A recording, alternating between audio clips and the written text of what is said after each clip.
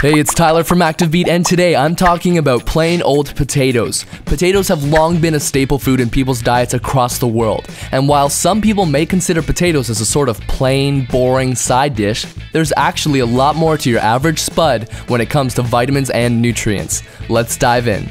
There are actually around 5,000 varieties of potatoes worldwide, falling under 8 or 9 species, the most common being Solanum tuberosum.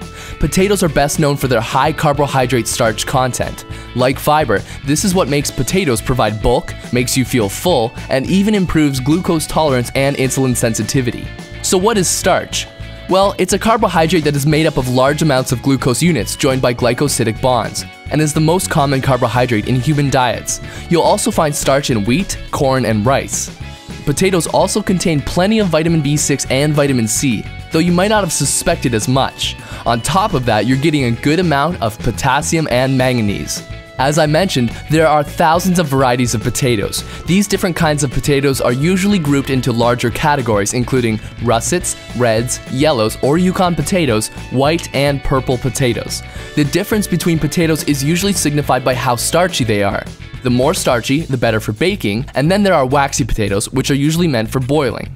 In terms of preparation, this is one of the great things about potatoes. They're so versatile. Some people might have grown up having meat and potatoes as a staple dinner, where the potatoes could have been mashed, baked, sautéed, made into fries, and more.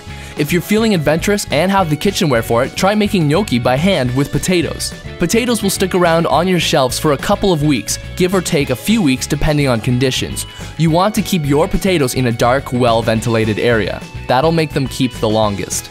So that's potatoes. Are you a fan? How do you prepare them? Add your voice in the comments and let us know.